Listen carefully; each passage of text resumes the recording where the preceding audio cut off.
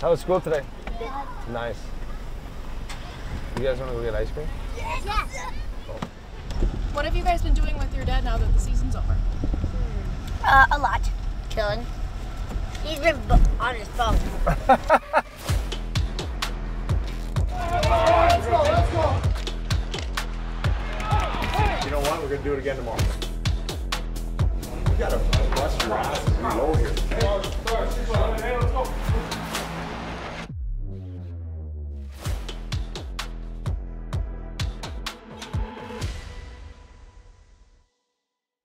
How do you think the team season went this year? The one thing I was looking from last year was a little more consistency this year.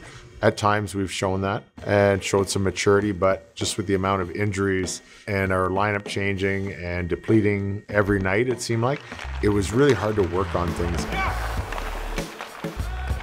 We've worked hard. It's not from a lack of effort. It's just maybe not quite ready to perform at that level. They understand what we need to do to get better. The kids have bought in. The older guys have been dynamite, especially on the D-Corps too with Murph and Seth. They've done a wonderful job with these kids. You have to have some great veterans to lead these guys and put them in the direction. And I think they got to demand more from each other and themselves. As the season comes to a close, the Blackhawks identified key leaders who will be counted on to help create a new culture in Chicago. Nick is that guy. Hi. You need a character like Nick in the room. Every team needs it, and he knows that, but it is him. What happens when you're best looking? They have the camera on you at all times. I love our group, but I think he just ignites it and brings it to life. Nice shot! God, what a great shot! That's a great shot twist. D to D. D to D around the net. Hit me coming over. Yeah, Joey's gonna go back, TJ's gonna go back door. D to D, hit Joey coming around behind the net. I'm gonna pop out or hit Joey. Nick's had a huge influence, and I know a lot of the players will go to him if they're having problems, or should I go say something to the coach, or who should I talk to? Yeah, the biggest thing is like, you want to draw a guy to you, but then you want to be able to give the other guy room to make a play, yeah. Nice plays. I like when we move. So what if Jonesy's down low, right? That's great. Just play, I just like that we move. Like Jonesy goes down low, who cares? Excited for this organization to have him back for an extra couple of years here. Save your energy, guys. Back to back.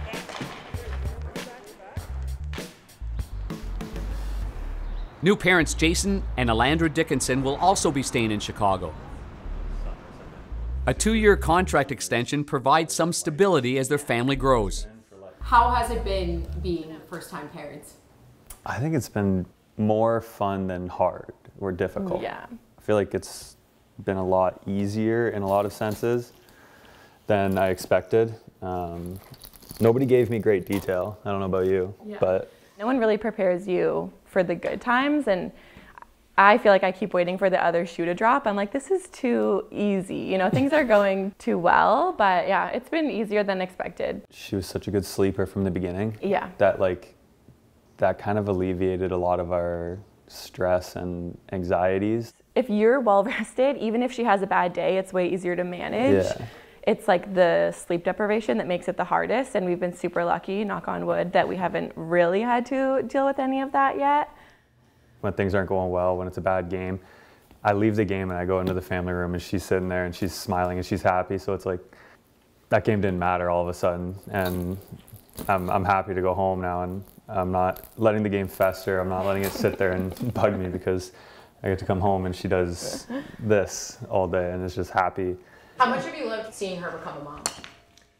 She's a natural. It seemed like she picked it up right away, and it's been really cool. And the more they grow, the more special it'll be. She's growing a little personality, and seeing that grow is going to be fun. It's been a great change in perspective, for sure.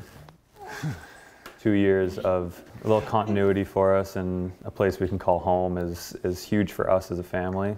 Makes things a lot easier for us. We can kind of settle into a routine and get real comfortable and acclimated, and make sure the home life is taken care of, because that'll bode well for the hockey, you know. I appreciate being wanted, having management that wants you to be around and help drive things forward, help build something for the future. How do you keep the younger group so encouraged? Yeah, I think trying to get them to realize that the NHL is a privilege, and that some of the guys haven't really tasted the minors, that this isn't forever, what we're going through right now, that although it's a struggle, there is light at the end of the tunnel, and that the playoffs are worth every sacrifice and every struggle to get there, because there's nothing that compares. Like, once you get to the playoffs, it is the best time of the year. So I think trying to get them to realize that there is a way out of this, and it's with them. They're the guys that are going to have to get through it, and we're the guys that are going to try to help them learn how to. I'm feeling so out of touch. Isn't it crazy though, like, that we're old? I know, like, it's hard to that we feel believe. Old. Like, I feel old amongst the kids there, because everything is different. Like, all the stuff they're doing now, they're texting over Snapchat. They're on TikTok instead of Instagram. Like, it's also crazy because, like, it literally feels like yesterday that, like, you were the rookie and we were the young couple, and now I'm like, he's a veteran, I'm like a veteran wife, you know? Like, it's just crazy how fast time goes, and especially now being a mom. Time is flying not only for the Dickinson family, but also for rookie forward Frank Nazar. Eager to start his professional career, Nazar signs a 3-year contract, and he hopes to be a major asset on the Blackhawks roster. Good morning. Great, how are you? Thank you so much. Yeah. You too.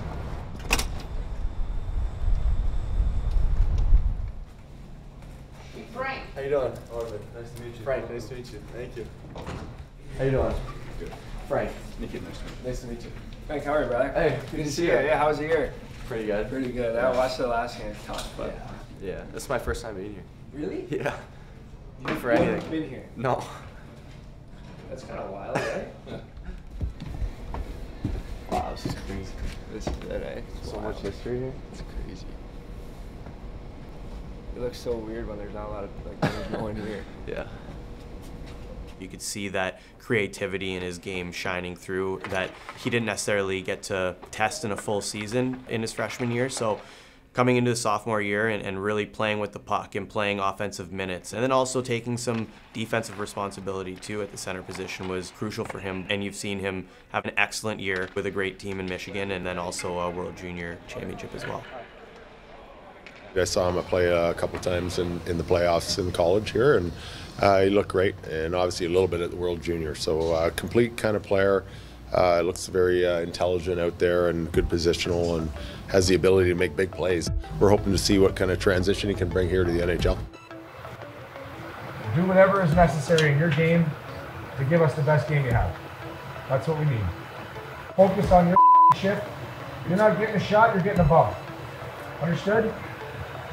Every guy gets a hit in the first period. We're golden. I don't want to see any more of this passing up opportunity to shoot. Drop your shoulder, bring it to the net. Well, let's be the ones that initiate today.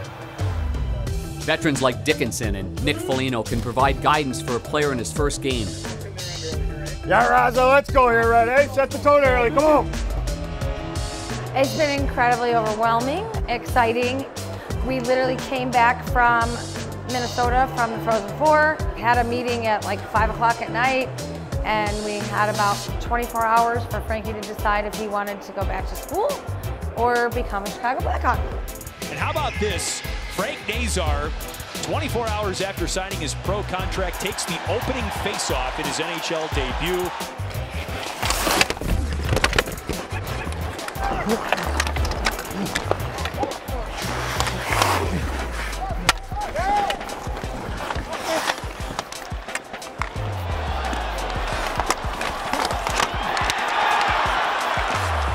Hey, if one of you guys are back first. Yeah, I hear you calling telling me to go. I like that. That way, if it gets pumped back, I've already got pressure. Then you can come across as F3. If they get the puck in like a breakout situation. A one-timer by Drury is stopped by Mrazek, and here come the Hawks the other way. 3-on-2 led by Jones, put it in over the line. Nazar down the slot, shoots, he scores! His first National Hockey League goal on his first shot. Welcome to the Chicago Blackhawks, Frank Nazar. It's 1-0 Hawks. What a shot! Wow. What a great little feed by Seth Jones. Nazar goes in and he just fires it on the blocker side, beats the goaltender. Frankie! Hey, congrats, buddy. Awesome. Okay, that was crazy. That was not expected. I mean, first shot, first goal, first NHL game. Completely unexpected, but very exciting. I think I blacked out for a second, so I'm excited to watch it again on video. Skate, skate, skate!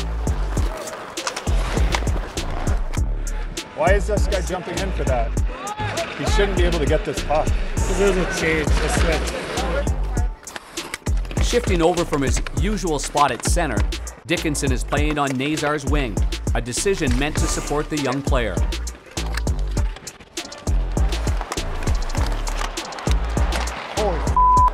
Get in that lane. The versatility, experience, and leadership provided by veterans is crucial, passing down knowledge and a few tricks to a young core.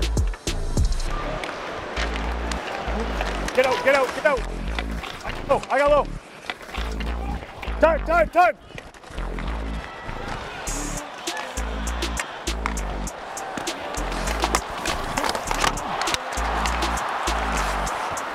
I feel like I should tell you in that way, that guy that jumps up on me, you're just blowing right by, I can just give it to you. My bad.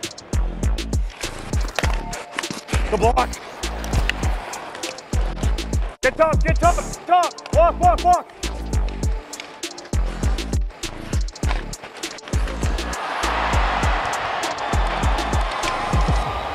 This is the last home game of the season. They're outstanding over the center ice circle and raise their sticks as one to salute these wonderful Blackhawk fans, the best fans in the National Hockey League.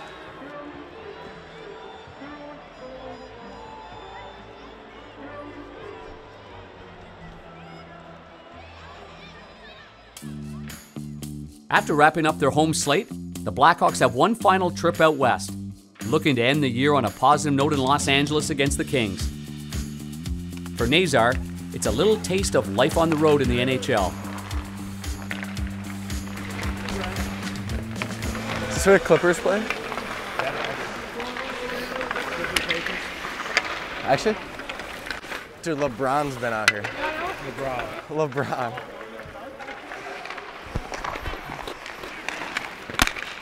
Yeah.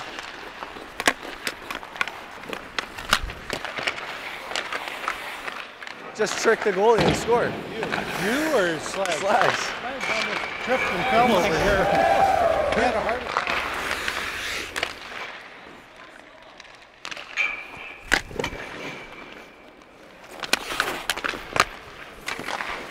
But yeah, after this game, we'll start doing video together consistently. I just wanted to let you get some games under your belt. Yeah. You got enough stuff coming your way. I know, it's so crazy. It's like already the last practice, like last game, like it's crazy how like kind of flew by.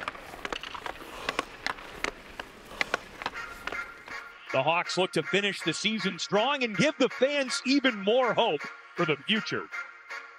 Keep your feet moving, keep the puck moving. Don't let them pin you. Just remember that neutral zone, that 1-3-1, we got to have speed through there. Don't be afraid to rip that puck up hard, D. All right, let's go after it and finish off strong here. Let's go.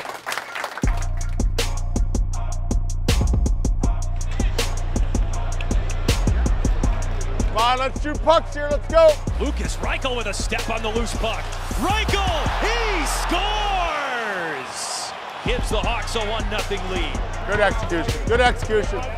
Make fucking hard plays, nothing lateral soft here. What are the scoring chances? What's that? What are the chances? 4. Let's make it hurt here for 20 minutes. Power, get us on the board, and let's go after it here and go after it. Joey Anderson, backhand score! We have a tie game. Come on, guys, let's go. Let's go attack, let's go. Now it's Entwistle to the net, redirect, score! And the Hawks have the lead. Oh.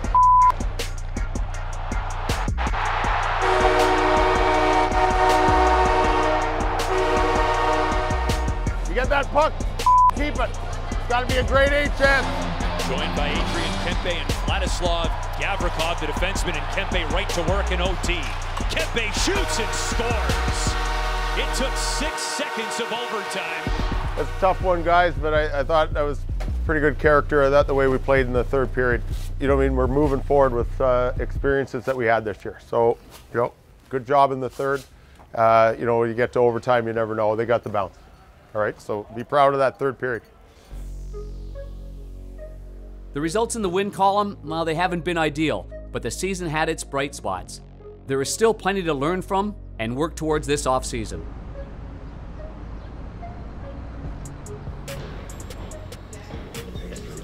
Team success, I think that's something that we really have to hammer home here. More explosive, probably, you know, a little stronger. The frustration it brings can lead into fuel to use for the off-season. You just gotta figure out a way to show up and perform every day. You want to help the team win, so what you dream of growing up. I'm proud to be here, and I see a lot of hope and excitement, and I'm encouraged about that, you know, there is a path forward, and we're gonna, you know, push this. We experienced a lot of pain and losses, and you do get a favorable draft slot because of that. But looking forward, we can't do something that's going to, you know, eventually down the road hurt us. I think we still have to have some patience. I approach every game like I'm going to win it, and you know, whether it's unrealistic or not, in my mind, I think we can win any night in this league. But can we do it every night? Is the question. Probably not right now with the way we ended, but that's where I want to get closer to next year. With this year coming to a close, Foligno is already looking towards next season, emphasizing that progress is needed for the Blackhawks, but they've got to do it together. Proud of the guys and the way we worked through some adversity this year, and you know, and got to know each other really well. And now it's time to take a step. Now it's time to really hunker down and become the Chicago Blackhawks and what we're envisioning being, and how that's going to look. I want to see us play meaningful games. Some of our core players, you know, being solidified, and Jason Dickinson and Peter Mrazek, and so I think there's a lot of great things, and I think there's also moments where, you know, it kind of left you wanting more, even as a player, where there was still another step I think we could have got. How was school today? Good. Nice. No stories yet? Nothing? Not hi, Dad. So good to see you, Dad. You're the best dad. None of those, eh? So how was school today? Good. Yeah? Did we learn? Did we get smarter? No. What? My brain hurts. Why do we even go there? Okay, we're going for ice cream. Yeah! Hold on, I gotta pay for parking. I'll do it. Oh yeah, you like doing it. Here. How much minutes, Dad? Just like maybe 30? 32. Oh, okay, 32. Just more money, sure. All right, you guys ready? Hold my hand, please. Hey, Dad, can we have 2 scoops? Absolutely not. No, like one of each. No. You're getting one animal. One animal. I know one animal, but 2 flavors. No. Marshmallow fluff might be a little bit too much, buddy. I think the Rocky Way would be your best bet. That's the Rocky Way that you were thinking about. I'll take the Rocky Way, please. What up? That's my son. How much have you guys liked living in Chicago? We love it. You like your school? I have a lot of best friends. 8? 9. We guys say thank you? Thank you. A little louder than that, no? Thank you.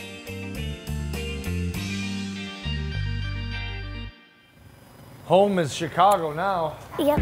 We love it. Whoa, this looks like really fun park. Oh, cool. I'm gonna go down that really big slide right there, okay? While players head home for the summer, Foligno and his family stay back as his 3 kids finish up the school year. Yeah. The family is starting to love Chicago and is grateful to plant roots for the next couple of seasons. I just want to see us move the needle as an organization. That excites everybody because this market, when it's a winning market, I've seen it, I played against it, and it's special. And I want to be a part of that. And I want to see us get to that point where we can have that relationship again with our fans, where they come into the UC Packet every night knowing they're going to get a hard-fought game and a win, hopefully. You did a good job. Taxi. Pretty fast for an old guy. I'm really excited about that opportunity and appreciative to the Wirtz family, to Kyle Davidson and the management that they feel strongly enough for my leadership and what I bring and feel that that's going to help this team move forward, and that's what we're trying to do. All right, good job. Good job, team. Okay. Time to go.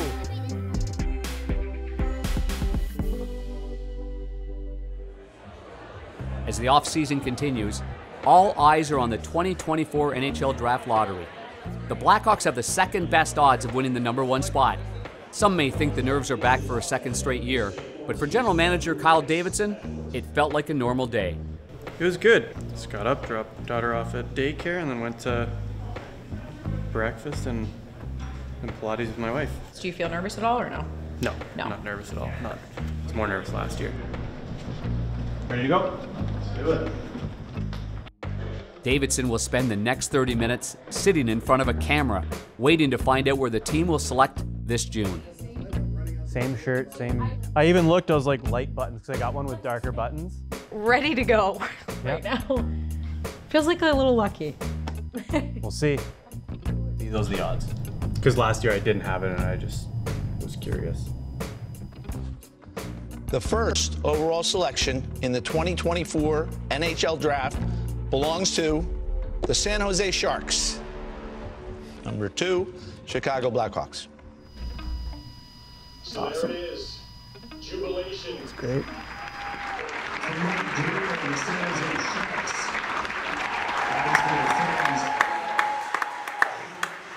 To pick that high in the draft, you know, there's pain that goes into ending up at that point. But as we sit here now at number 2 overall, there's going to be a huge reward. And so we're really excited about the player that we're going to get, and it's going to be a foundational piece. Number 2 is a win. We're really excited about that. And to, you know, not fall and just kind of hold serve and hold place it's a win.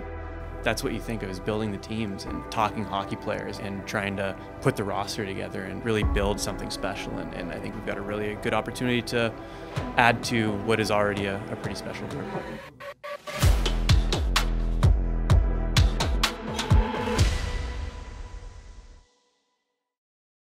Thank you for watching this episode of Every Shift, and don't forget to go to Every Shift playlist to check out more videos, and don't forget also to subscribe for more Blackhawks content.